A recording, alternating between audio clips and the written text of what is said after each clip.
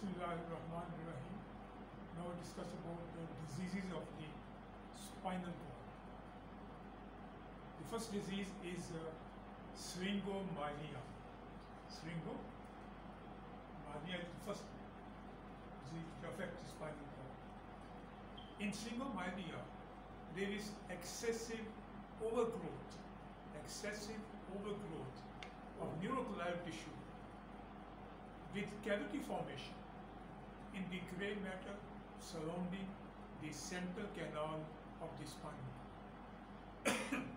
So excessive overgrowth of the neuroglial with cavity formation in the gray matter around the central canal of the spinal cord.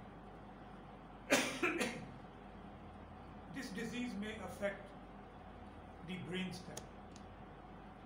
It may affect the brainstem, and this is called Syringomyelia. So Syringomyelia is when the disease affects the brain stem. In Syringomyelia, due to excessive overgrowth of neuroglial tissue, there is damage to the spinothalamic tract.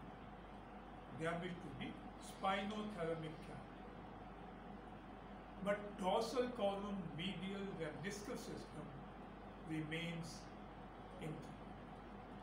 So dorsal column medial ventricular system remains intact, but there is damage to the spinothalamic tract. There is dissociated anesthesia. Dissociated anesthesia, it means loss of pain and temperature sensation. Loss of pain and temperature sensation, while the tactile sensation remains intact. So tactile sensation remains intact. There is loss of pain and temperature sensation. This is called dissociated anesthesia. Due to loss of pain and temperature, the patient cannot withdraw from the noxious stimuli. Patient can't withdraw from the noxious stimuli. And this may lead to tissue damage. It may lead to tissue damage. Now in smokers who are patients of Syringomyelia,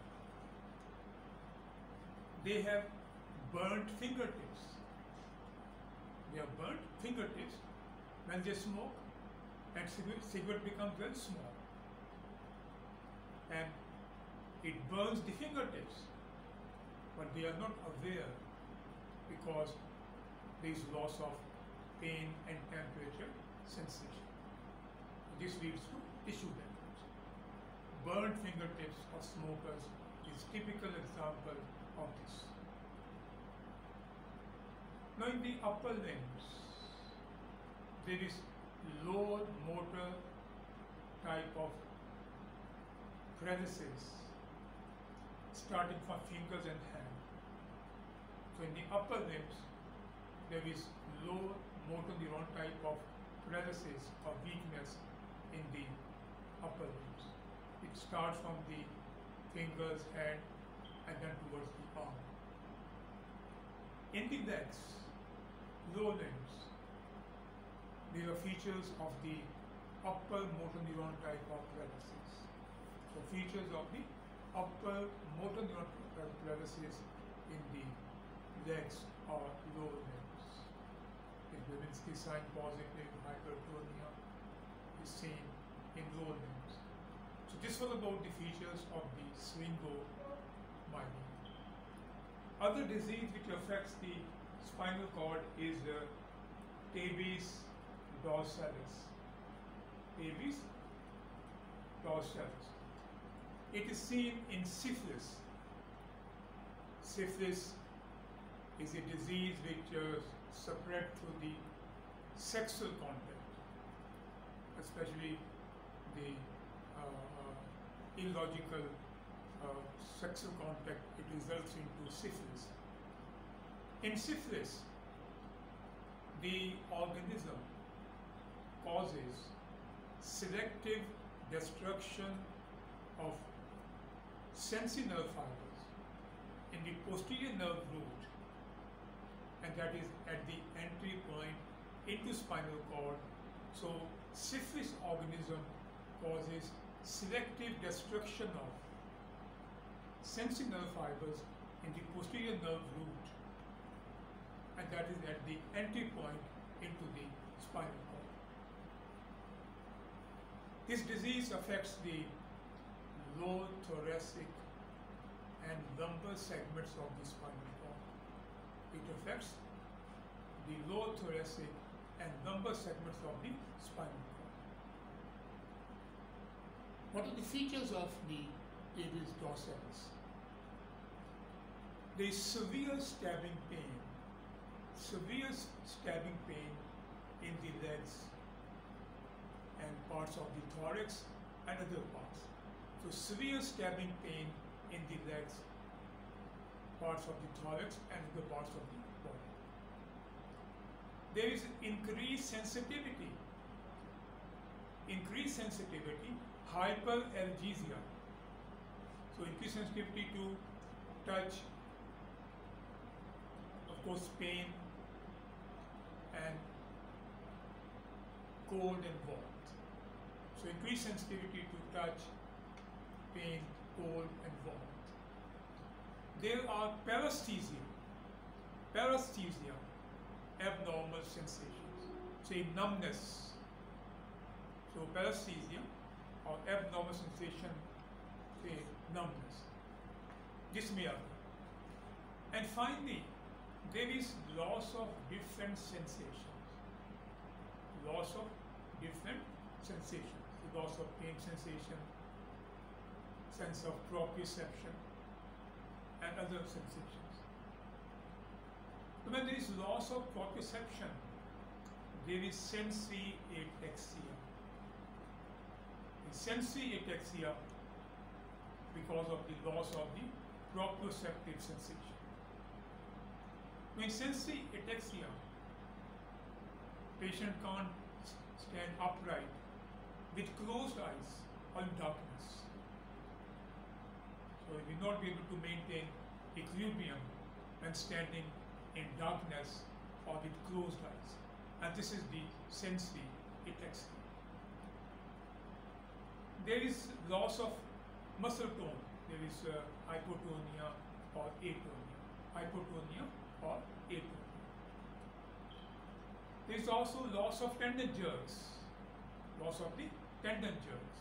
Say loss of knee and ankle jerks.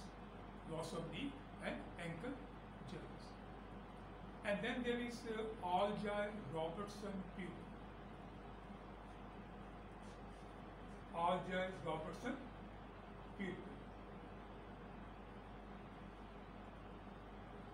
Pupil constricts during accommodation, but fails to constrict during light reflex.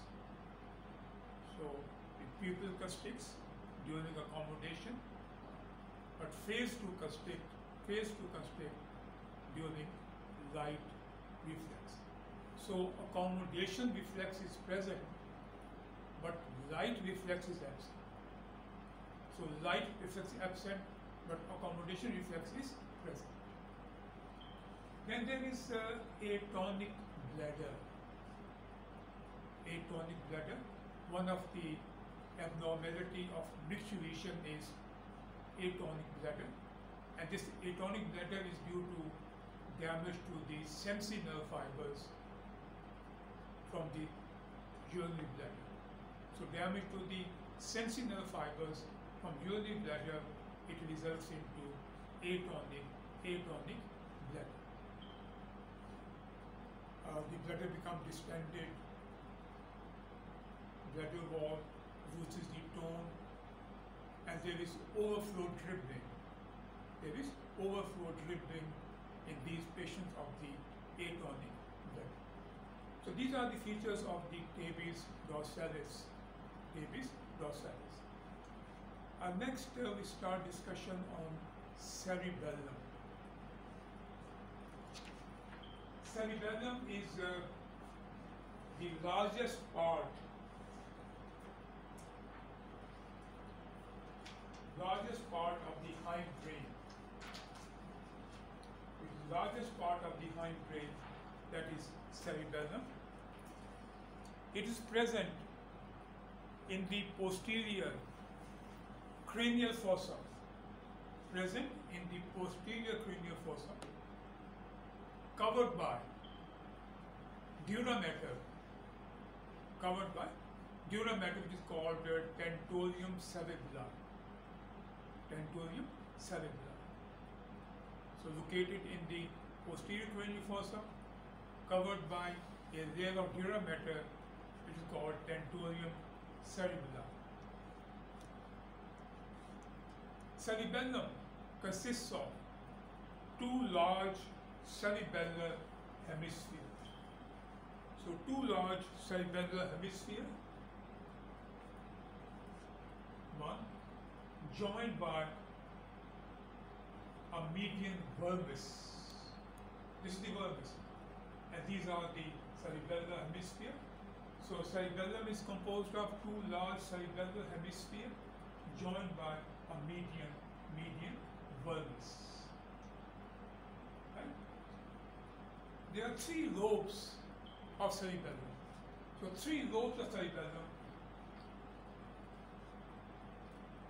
anterior lobe, this is the middle or posterior lobe, and this is the flocculo-nodular lobe. Flocculo-nodular lobe. So anterior lobe, posterior or middle lobe, and then third lobe is the flocculo-nodular lobe. There are two important fissures which divide the cerebellum into these three lobes. So two important fissures which divide the cerebellum into these three lobes. The primary fissure, the V-shaped primary fissure. V-shaped primary fissure which divides the cerebellum into anterior and posterior or middle lobe. And second fissure is uvulo-nodular fissure, which separates the flocculo-nodular lobe from the posterior lobe. So uvulo-nodular fissure, it separates the posterior lobe from the flocculo-nodular lobe. Right? Flocculo-nodular lobe. So these are the three lobes of cerebellum: anterior lobe, posterior or middle lobe, and third one is the flocculo-nodular lobe. Developmentally, we divide cerebellum into three parts.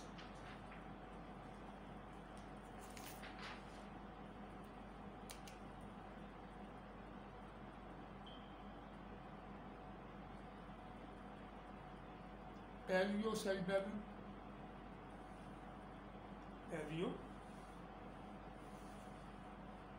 cerebellum, neo-cerebellum, and archi-cerebellum. So paleo-cerebellum, neo-cerebellum, and then archi-cerebellum. Paleo-cerebellum is the old cerebellum. It is the old cerebellum. It consists of anterior lobe plus pyramid and uvula of the vulvus.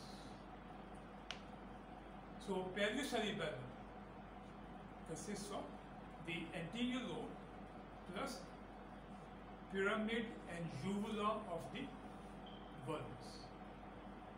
This is the paleo-cerebellum of old cerebellum.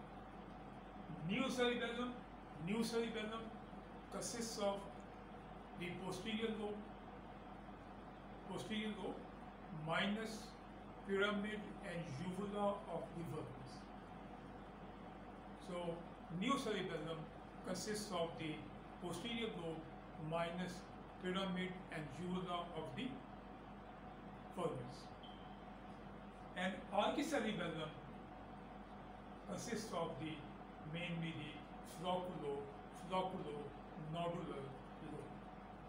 So the archicerebellum is the oldest part developmentally. So oldest part is the flocculo-nodular lobe. So these are the developmental part of the cerebellum. In the cerebellum, on the surface is gray matter, and it forms the cerebellar cortex. The gray matter is on the surface and it forms the cerebellar cortex, and on the inner side is the white matter.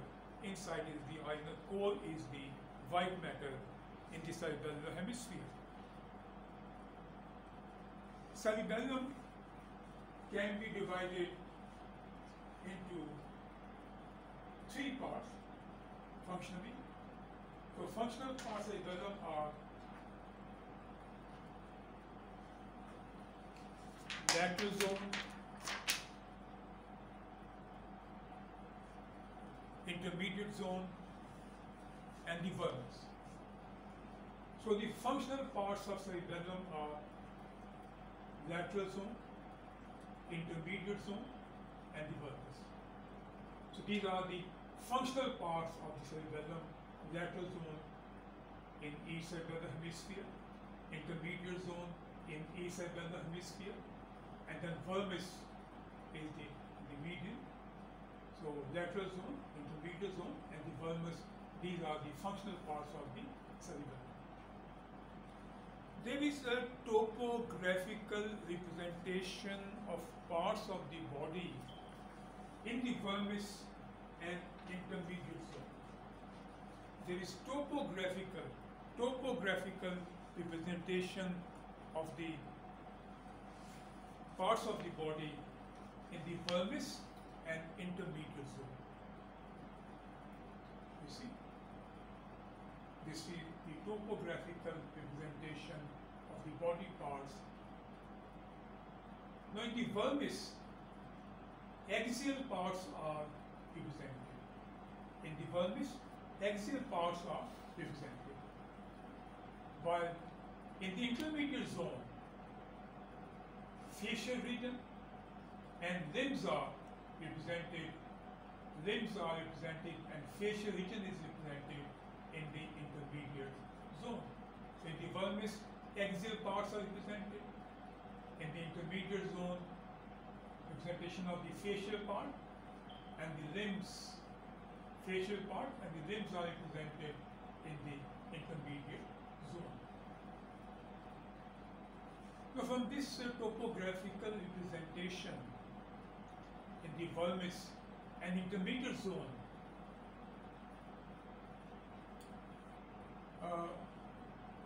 afferents are received. So these afferents are from the respective parts of the body. So afferents are from the respective parts of the body, from the corresponding parts in the motor cortex, and from the brainstem. So afferents come to the topographical representation in the vermis and intermediate zone from the respective parts of the body, from the corresponding areas in the motor cortex, and from the brainstem. Efferents from here go to the corresponding parts in the motor cortex. So efferents from here go to the corresponding parts in the motor cortex, red nucleus, and reticular formation. So efferents from here go to the corresponding parts in the motor cortex, red nucleus, and reticular formation. So this was about the topographical representation in the vermis and intermediate zone. And then there are connections, afferents and efferents. In the vermis, there are 10 lobules. So 10 lobules are present in the vermis. So 10 lobules are present in the vermis. So these lobules from the above downward, these lobules are lingular, first lobule, second, third, central lobule. So lingular, first lobule, second, third, central lobule, fourth, culmen, fifth, declive, sixth, central lobule, folium tubule, next, pyramid, uvula, and nodule.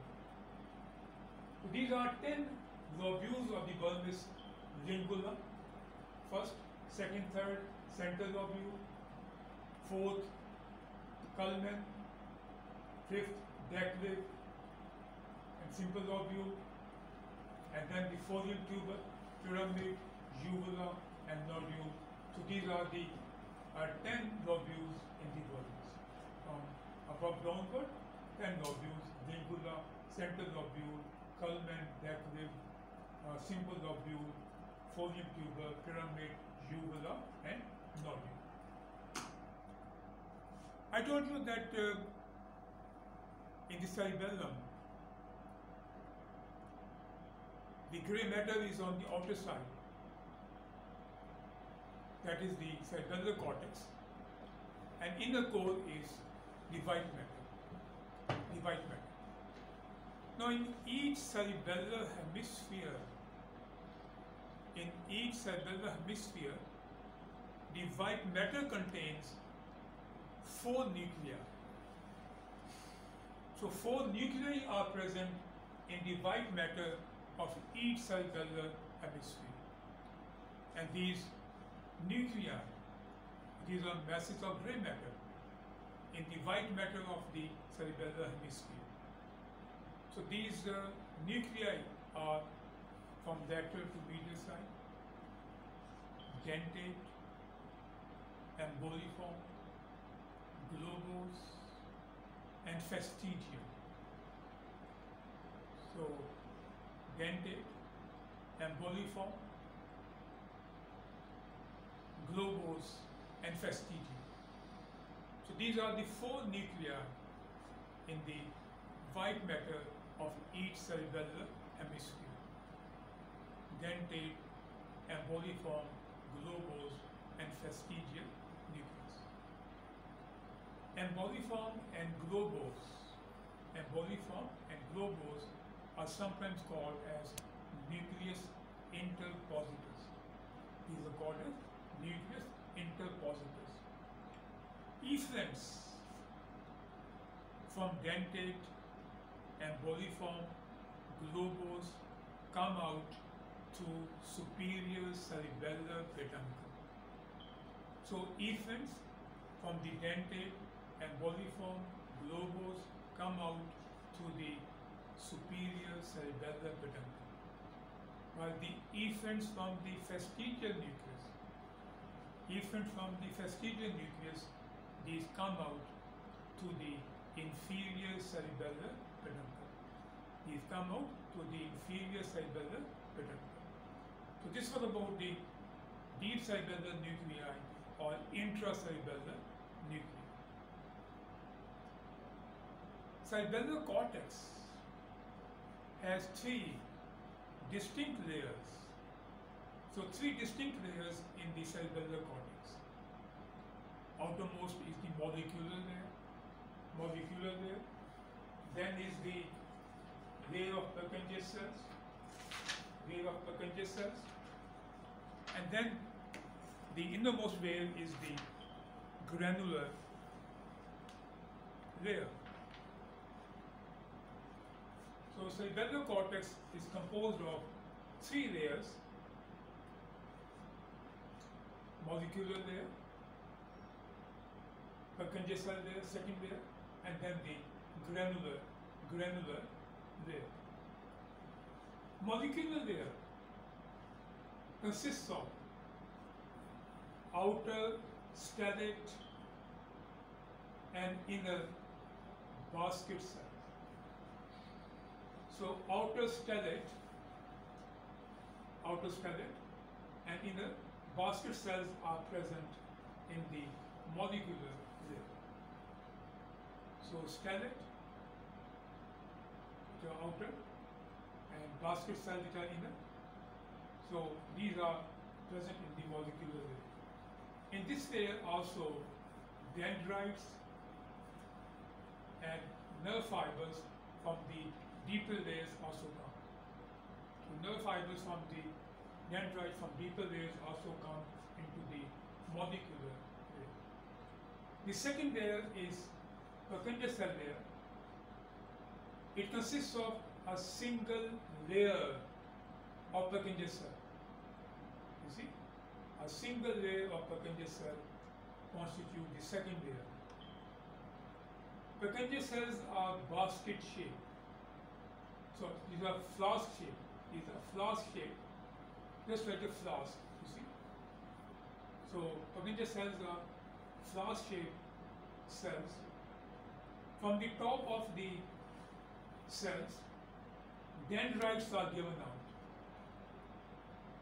You see, Purkinje cells. Dendrites are given out from the top of the Purkinje cells.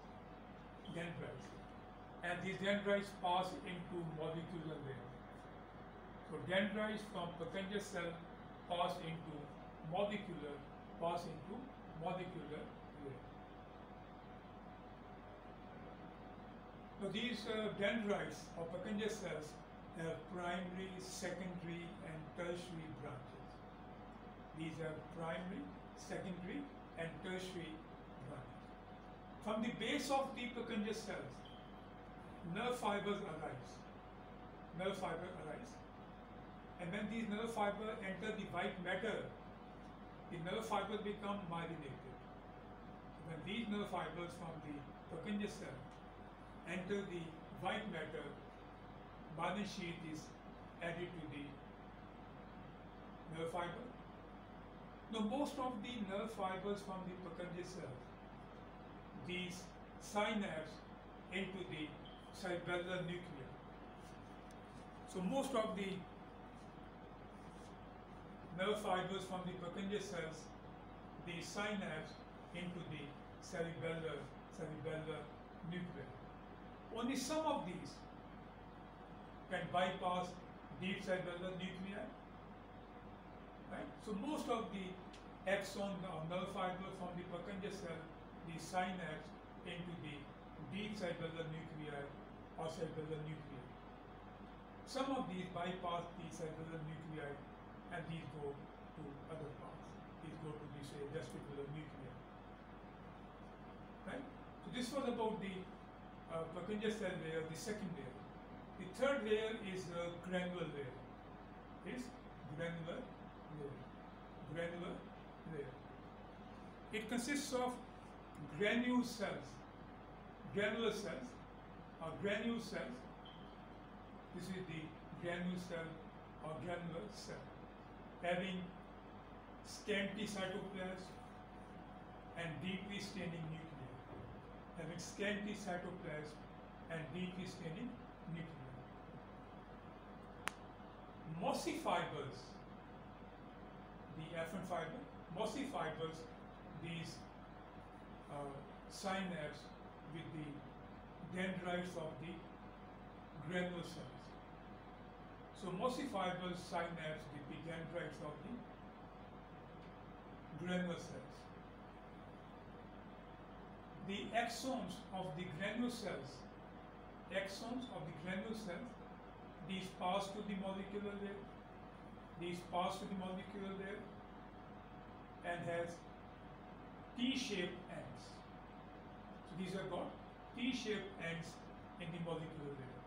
So axon from the granular cell pass into molecular layer where these have got T-shaped end.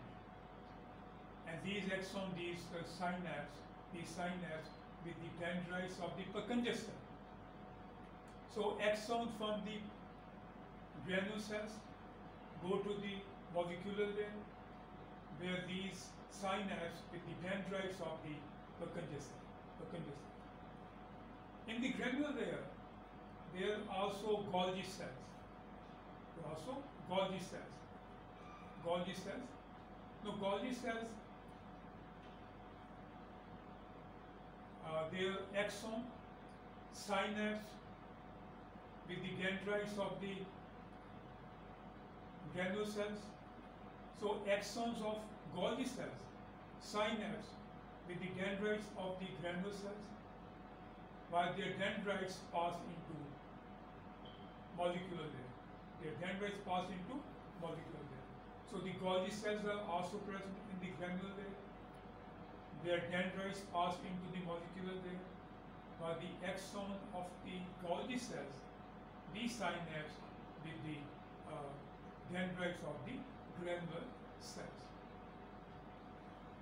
So this is the structure or the histology of the cerebellar cortex, having three layers: molecular layer, Purkinje cell layer, and granular layer. Next, about the white matter of the cerebellum. Large amount of white matter is present in the cerebellar hemisphere. So large amount of white matter is present in the cerebellar hemisphere. Small quantity is present in the vermis.